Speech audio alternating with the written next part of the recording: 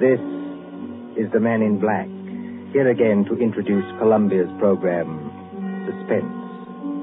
Our star tonight is Peter Lorre, playing the part of the Hungarian Count Stefan Kahari, a gentleman of sinister aspect.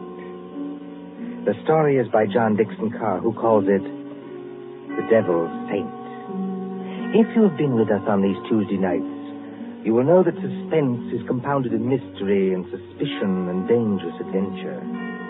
In this series are tales calculated to intrigue you, to stir your nerves, to offer you a precarious situation, and then withhold the solution till the last possible moment. And so, it is with The Devil's Saint and Mr. Peter Lorre's performance we again hope to keep you in suspense. The Devil's Saint. Paris, 15 years ago. Paris as it used to be, when lights twinkled from the old Zacadero to the hill of Sacré-Cœur, when taxicabs honked and the beat of tango swayed, and Chinese lanterns gleamed above the lake in the Bois, when, in short, you and I were young. Come then to the President's Ball at the Opera, St. Catherine's Day, 1927. A fancy dress ball at the Opera, filling these marble halls with a multitude of masks and a multitude of dreams. The mosaic decorations are no less bright than the colors that weave here. Harlequins and Columbine, Cleopatra and Musketeers. In the great marble foyer, remember it? They have set out little tables and lines of palms behind which you may sit screened. Look at one such table. A young man wearing the scarlet and gold uniform of an English Guards officer in Wellington's day. A dark-haired young girl in the costume of a bacchante. And as we approach... Ned, don't please, you mustn't. But why not? You really don't mind, do you? No, of course I don't mind, only you mustn't. Oh, Ned. Look here, Alona. We've got to settle this thing. You have enjoyed being here tonight, haven't you? Ned, I've loved it. After being cooped up at my uncle's place in the country, it's like heaven. All right. When I take you back to the hotel, I'm going to face this uncle of yours tonight. No, please don't. I'm going to say that you and I intend to get married, and that's that. I can't marry you, Ned. I've told you that. But why not? Just give me one good reason. Because I can't. My uncle, he would never allow it. Never. And that seems to you a good reason enough? Yes, Ned. This uncle of yours, what's his name? Count Stefan Kahari. He's a Hungarian, I think you said. Yes, so am I. My mother was an American. What's he like, actually? Oh, he's a little eccentric. Oh, please don't misunderstand. He's a great scholar and a historian, only he's a little strange. Ned. What is it? There he is now. Your uncle? Yes, that elegant man in plain evening clothes, with the Order of the Golden Fleece across his chest. Oh, I see him. Oh, he looks as black as a thundercloud. He's throwing those two dressed as devils aside as though they didn't exist. Give me my mask quick before he sees us. No, Alona. Why not? We'd better face this out now. Sit still. Good evening, Ilona. Good evening, Uncle Stefan. Uncle, may I present Edward Whiteford? How do you do, sir? How do you do? Ilona, do you think that costume is quite the thing to wear in public? Why not? Well, an older generation might call it immodest. It looks like... Like what? Nothing. Will you go and get your cloak or your domino or whatever you wore here? Uncle, please don't make me go home so soon. It's hardly 11 o'clock. I was not asking you to go home, my dear. I was merely asking you to put on a wrap. All right, I'll get it. You stay and talk to Ned. I shall be delighted. Will you sit down, sir? Thank you. You seem to have quite a gathering at this table. Oh, yes. Some friends of mine from the embassy. They're upstairs dancing now. Well, look, glasses, and still more glasses. You know, I was quite an adept once at musical glasses. Have you ever tried it, young man? Well, it's very easy. You take a spoon like this, you see, and... Like it? Well, forgive me, sir, but there's something I'd like to ask you. Yes? I don't know exactly how to say this, so I'd better say it in the shortest way. I want to marry your niece. Well, look up, sir. You smashed one of the glasses. A few francs will pay for that. But there are other things of higher value, at least to me. Oh, maybe I ought to mention first that my full name is Lord Edward Whiteford. My father is the Earl of Grey. Indeed. So I only mention that to show we're, well, respectable enough. Well, the British ambassador will vouch for me, sir, if you would like to ring him up. And perhaps I ought to mention that I've always kept Ilona carefully guarded from the world. Almost too carefully guarded, don't you think? That, Lord Edward, depends on my reasons. Sorry, sir. You have known Ilona about how long? 4 days. 4 days. You wouldn't even choose a business partner in 4 days. Yet to want to marry my Ilona after 4 days. Well, we know our own minds, sir. You do, huh? Then you know more than the wisest man in this world. However, as one whose dearest wish is Ilona's happiness, I hope it is, Count Kohari. Do you doubt what I say? Oh, no, sir. Well, I will make you a proposition.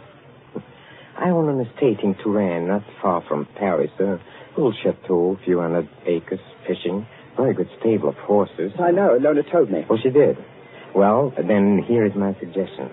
Why not come down and visit us for a week or two? Why, that's very decent of you, sir. Oh, not at all, not at all. And if at the end of that time you're not cured of this infatuation... Oh, it's not an infatuation, I swear it's not. No? Well, if at the end of that time you're not cured permanently of this feeling, you may take Ilona. And with my blessing. That's fair, isn't it? Oh, it's more than fair, Count Kohari. I don't know how to thank you. Oh, well, please, don't even try. And at least I can promise you a very interesting experience. You see, at the Chateau d'Azay, there is one certain bedroom. We call it the tapestry room. Yes? Well, I assure you, it'll be very interesting for you to sleep in that room. Why? Is it haunted or something? Oh, no, not haunted. Well, now, if you don't mind, I shall say good night, and I hope I can trust you to bring Ilona safely to the hotel. Au revoir. Look over there. What is it, sir? Just look. Streams of our fellow guests pouring down a main staircase. Shapes of nightmare. Shapes of delirium. Insane dead masks. Only the eyes move. Wouldn't we be terrified, perhaps, if we would look behind those gargoyle faces? Oh, I don't think so. They're only ordinary people like ourselves. That sure is where you make your mistake. Well, I shall expect you for the weekend, and encore une fois, au revoir. Ned. It's all right, Ilona. You can come out from behind those palms. What was he saying? I couldn't hear. Ilona, it couldn't be better. Well, he's a very decent old boy, actually. And he's invited me to the Chateau d'Azay. Did he say anything about the tapestry room? Yes. He invited me to sleep there. And you said? I said I would, naturally. You mustn't do it, Ned. I won't let you do it. Why the devil not? Because everybody who sleeps in that room dies. Dies? Are you serious? Oh, Ned, please don't do it. Oh, nonsense. There are a lot of superstitions about every old house. This isn't a superstition, Ned. It happened once when I was a little girl. A man insisted on sleeping there. They found him dead in the morning. So? How did he die? They don't know. There wasn't a mark on his body.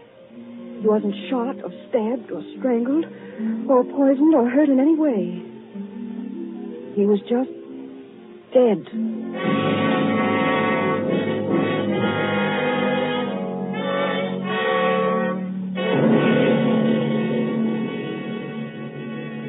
Two nights later, in the province of France now known as Indre-et-Loire, but once called Touraine, the ancient land beloved of Rabelais and Balzac.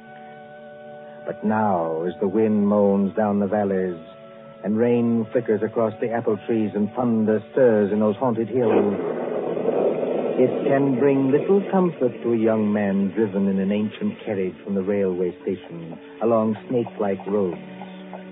To what destination? Ahead, a lift of lightning shows the gray walls and conical slate-roofed towers of a chateau set some distance back from the road. Lights shine from its narrow windows, dimly seen through the rain as... Driver. Coachman. Oui, monsieur. Is that the Chateau d'Azay up ahead? Oui, monsieur. I will take you to the very door if what? Why do you cross yourself? if I am permitted. What should stop you? Only fear, monsieur. And I am not much afraid. What's that? Only the dogs, monsieur. They keep many dogs, large dogs, at the Chateau d'Azay. Well, here we are. Bonsoir, monsieur. And if I may be permitted a word of advice. Well? Beware of the tapestry room.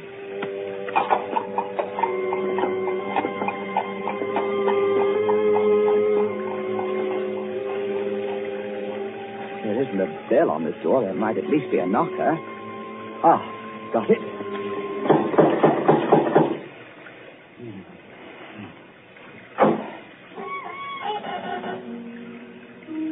Alors, monsieur? Vous cherchez? Je cherche le Château d'Azay et Perhaps it would be better if monsieur spoke English, yes? You are Lord Edward Whiteford. Yes. Monsieur is expected. Please to enter. Monsieur's hat and coat. Thank you. Ned. Hello, Ilona. Oh, Votre part, ma petite. Votre oncle. Oh, you'd better not kiss me, Ned. Madame Flay said to look out for my uncle. Madame Flay is our housekeeper. Oh, where's your uncle now? In the drawing room. He's playing the piano. Come along. Ilona, is anything wrong? Oh, everything's wrong. Two of my dogs were in horrible pain this afternoon. Dr. Solomon had to put them out with chloroform. You don't think... I hope nobody's practicing, that's all. Well, here we are. Oh, nice tiger skins on the floor. I say, who's the little old man with the grey beard sitting over there by the fire? That's Dr. Solomon. Doesn't he have funny-looking eyes? He watches and watches and watches. He's an old friend of the family. Come along, let's get this over with.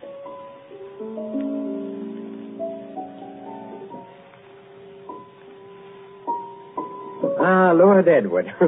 Well, I see my niece has anticipated me. Welcome to the Chateau d'Azay. Thank you, Count Harry. Oh, you must be very wet after your long drive. Go up to the fire and warm yourself. Madame Fay. Yes, monsieur? Please tell Antoine to take our guest's luggage up to the tapestry room. Tapestry room, monsieur? That is what I said, Madame Fay. Yes, monsieur. An odd coincidence, Lord Edward. Dr. Solomon and I were just discussing the fate of the last person who slept in a tapestry room. This is not good, my friend. This is against my advice. It's against his advice. Here, Dr. Solomon croaked. This is not good, I tell you. It is the wrong season of the moon. The wrong moon. But there is no moon tonight. It's raining cats and dogs. Don't talk about dogs. Nevertheless, it is the wrong season of the moon. I say no more. Cheerful blighter, that doctor. Don't do it, Ned. I won't be responsible if they make you do it. But look here, Count Harry. What did happen to the last bloke who slept in the tapestry You room? mustn't call him a bloke, sir. He was a very saintly gentleman. The Bishop of Tours. That was some time ago when Ilona was only 15 years old, but surely she must remember it. I remember it. The church, said our bishop, has no use for superstitions. Well, he insisted on sleeping there. I made it as comfortable for him as possible, but he was found dead next morning with a crucifix still in his hand. Was it poison? There was no poison, monsieur. No. Here, Dr. Solomon. It's true, Ned. Well, there were just two very curious things. You see, in connection with that death, on a mantelpiece there was found burning a stick of incense. Just ordinary incense, nothing wrong with it. Yes, sir. And under the dressing table, the police found it with an empty jar of ointment. Now, use your wits. A dead man, some burning incense, and an empty jar of ointment. What do you make of that? Oh, I don't make anything of it. It's crazy. Don't speak like that. I'm sorry? It is still the wrong season of the moon. Well, what I really meant, sir, was this. Is there any reason for this story of death? Reason? Any legend attached to the room or anything like that? Yes, there is. Well, sir? Well, we are a very old family, Lord Edward. Old and perhaps accursed. When my ancestors moved from Hungary to France in the 17th century, they brought certain beliefs with them. The old religion. The old religion? Yes, the cult of Diana, the cult of Janus, the cult of freedom and fertility. The witch cult, if you prefer. Oh, now look here, sir. Must we talk about this? Well, you smile, but when I say the word witch, you think of some humorous picture on a Halloween's card. It was very different in the Middle Ages, believe me. Then, my friend, there existed an organized religion which rivaled the church. There were many to worship unashamed at the grand Sabbath. Many to receive all favors from Saturn, their master, and to dance forever, joyously in the red, flaming quadrants of hell. Some 200 years ago, an ancestress of mine, Katerina Kohari, was tortured to death in a tapestry room for professing the old religion. Many persons have not thought it safe to sleep there since. Are you answered? Oh, come, sir. This is some kind of elaborate joke. Joke? The Bishop of Tours did not find it a joke. Not a mark on his body. I assure you as a physician, not a mark on his body. No, not a mark on his body. Hear Dr. Solomon. Yes, I hear him. Well, understand me, Lord Edward, there's no compulsion in this. If you do wish to sleep in that room, all right. If you don't wish... I'm not afraid to sleep there, sir. Well, I thought perhaps you wanted to change your mind. Oh, never. Would you like me to make a wager on that? What sort of wager? Well, if I spend the night in this famous room and come out of it alive... Yes? Will you give your consent to the marriage immediately? Tomorrow morning? Tomorrow morning? Why? Because I don't think the atmosphere of this house is good for a loner. Well, what do you say? Will you do it?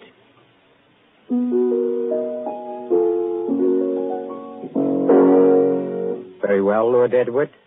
I accept the terms of your wager. Don't do it, Ned. For the love of heaven, don't do it.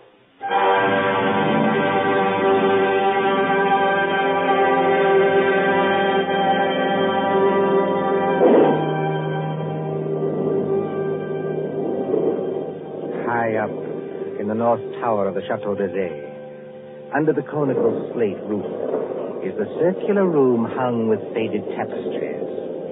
These tapestries move slightly with uneasy, mimic life to the clamor of the storm outside.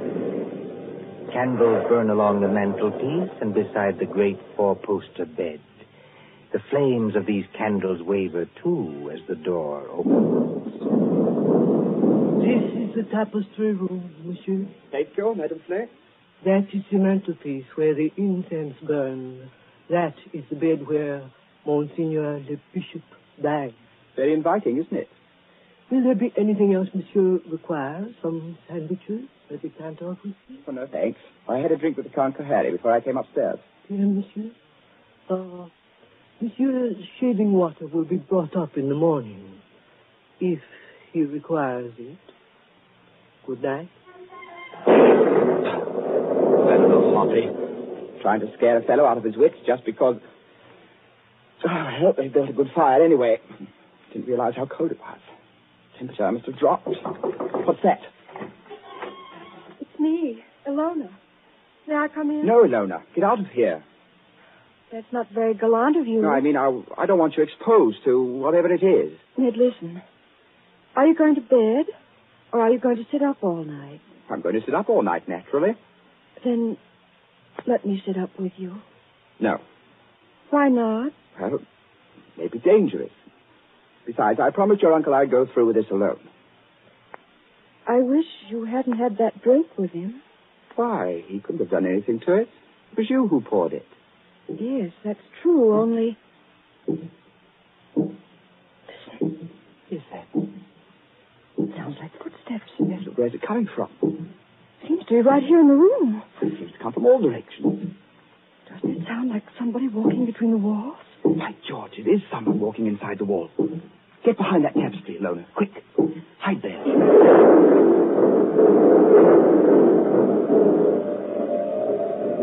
Count Kohari, where did you come from? Oh, forgive me, Lord Edward, for seeming to appear out of the wall and between the tapestries.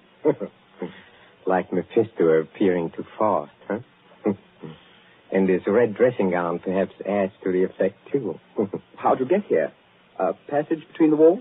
Yes, exactly. Well devised, my ancestors, for visiting this room. You know, they invented that when its occupant was so unmannerly as to bolt the door. Door's not bolted. You could have walked straight in. But I couldn't have done it unobserved. No. Maybe not. Have you had any other visitors, Lord Edward? No. Are you quite sure of that? Quite sure. Well, then, since nobody saw me come here, I'll just sit down by the fire. Please sit opposite me. Is this the showdown, sir? I don't understand. Well, there's got to be a showdown between us. Is that why you're here? Oh, I'm here, young man, to explain certain things to you. Will you have a cigarette? Thank you. Oh, they're perfectly all right. That is what you're afraid of? I'll have one, yes. A light? Thank you. Well, when I was discussing the witch cult a while ago, you didn't appear to think I meant what I said. Do you want a perfectly frank answer to that? Yes? I think you're mad enough to mean anything.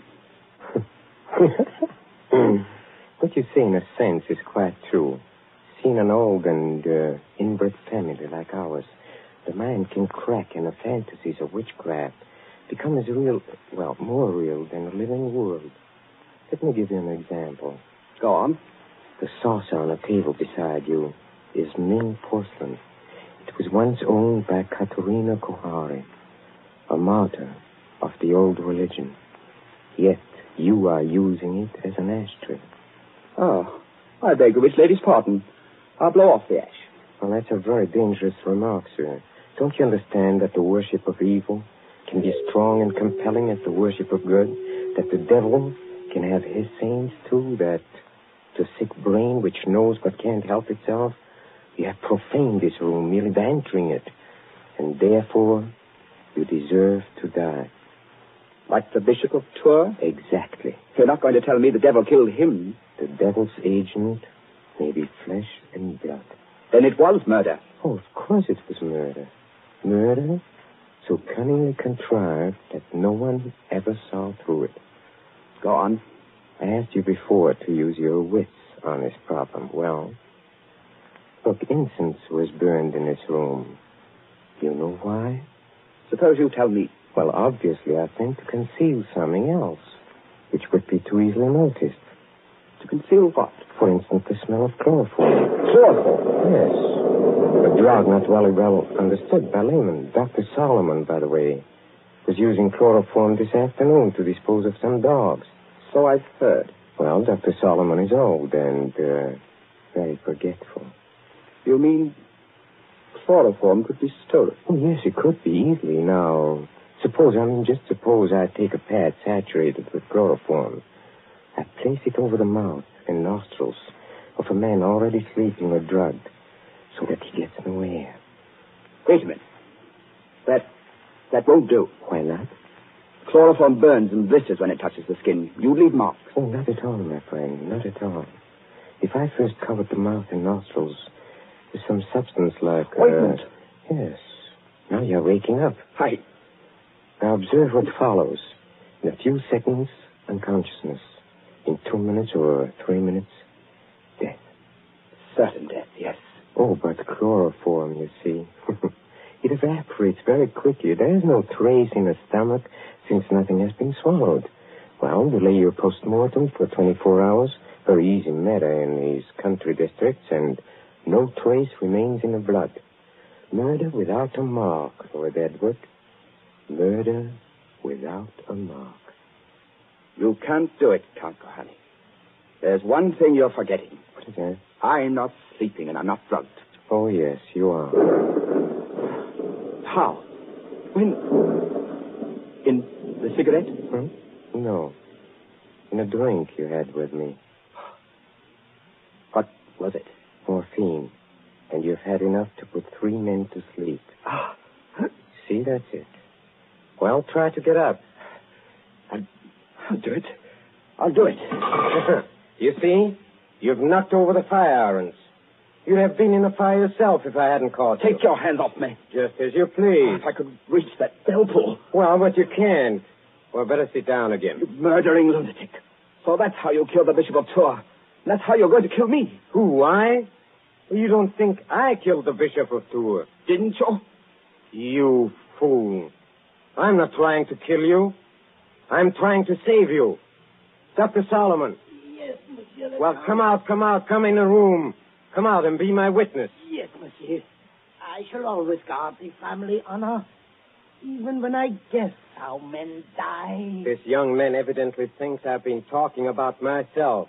Am I, in a popular parlance, insane? Oh, monsieur. Heaven forbid. I have never known a saner man. Have you any notion, Lord Edward, why I brought you to this house? You would never have believed me if I had merely told you. So I had to bring you here to show you. Show me what? What? Look at the tapestries. Come out of there! Behind them. Come out of there! Hey, come out! No. Yes, Ilona. Why do you think I've kept Ilona so well guarded from the world?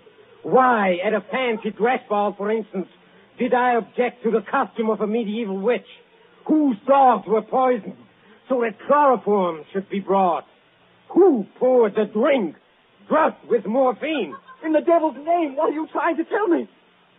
It was Ilona. She's been helplessly, hopelessly insane for more than 10 years.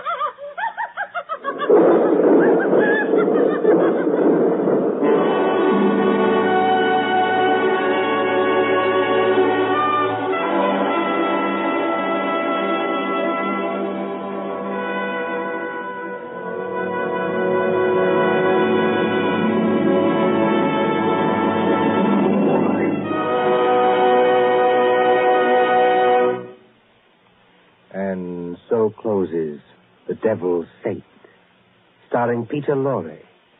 Tonight's tale of suspense. This is your narrator, the man in black, who conveys to you Columbia's invitation to spend this half hour in suspense with us again next Tuesday.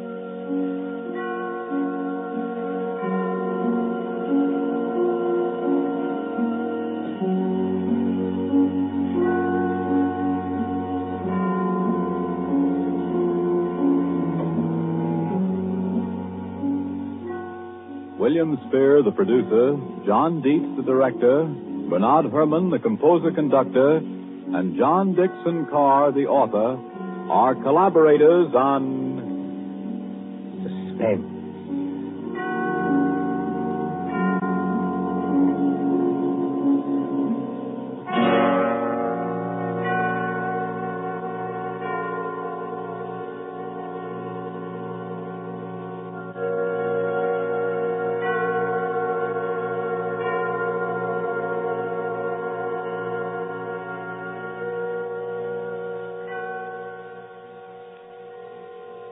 This is the Columbia Broadcasting System.